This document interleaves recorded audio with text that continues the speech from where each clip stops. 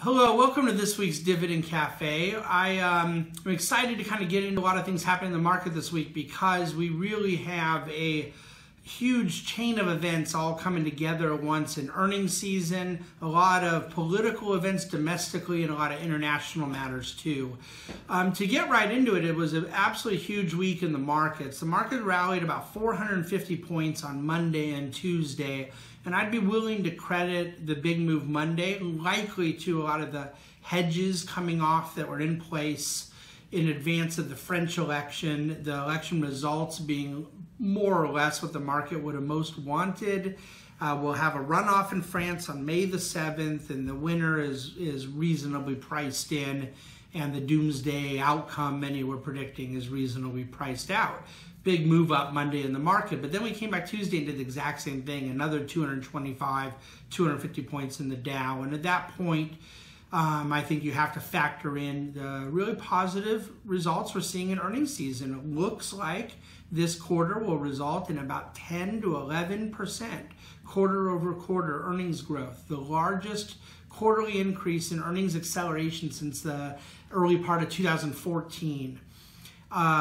Accompany that with a kind of resurgence of hope around the fiscal reform concepts out of the Trump administration. Wednesday, they're announcing their corporate tax reform and individual tax reform plans, coming out with a full comprehensive idea as opposed to piecemealing the way they want to do this legislatively.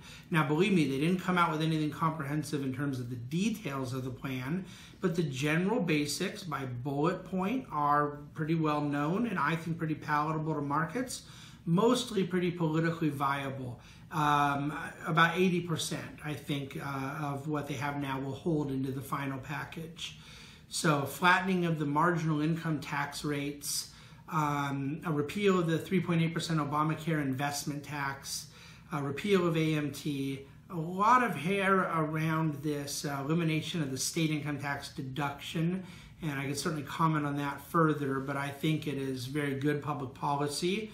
And it certainly kills politically this idea that the Trump tax bill would be a benefit to high earners only. The people most penalized by not being able to deduct their state income tax are the high earners in states like New York and California and things like that, largely a more wealthy or affluent class of taxpayer. So there's some political benefits and also I think good policy on a lot of the things they're doing. Some things I don't think are very likely to stick. Would point out the border adjustable tax that was nowhere in the final plan.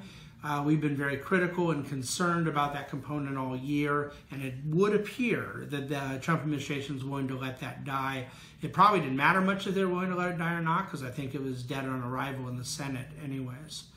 In terms of markets overall, I really want to leave you with this concept this week. The basic source of optimism, despite some of the headwinds the market has faced and the political reality check that in 100 days no administration is going to get done everything that they want to get done or even everything they say they're going to get done. And yet the market has really not given up a lot of these big gains that came about because they were hopeful for a checklist of things that the Trump administration would get done. And I think that what you've seen is that there's been a little setback in that expectation. The good has not been as good as been hoped for, but then there was also a lot of negatives that were feared that have been nowhere near as negative. The protectionism and potential trade war concepts have really been quite muted. I think that this week Trump picked a fight with Canada and it provoked a tariff around lumber, but he then came back and said that he changed his mind for now on repealing all of NAFTA.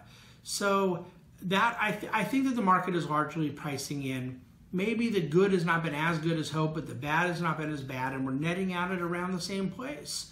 So we will see where that goes. Overall, I think the French thing is largely behind us, and we need to get through the rest of earnings season. We're about halfway done, but so far we kind of like what we see. There's still the same headwinds that have always been there, the geopolitical front and, of course, the fact that valuations are frothy. But overall, we see a path to getting that growth acceleration story back, both domestically and globally. that's certainly our hope, but we got to continue managing, not around hope, but around reality. I think we're really focused on that, doing a good job of that. Go have a good weekend. Thanks for listening to Dividend Cafe. Certainly check out dividendcafe.com as well.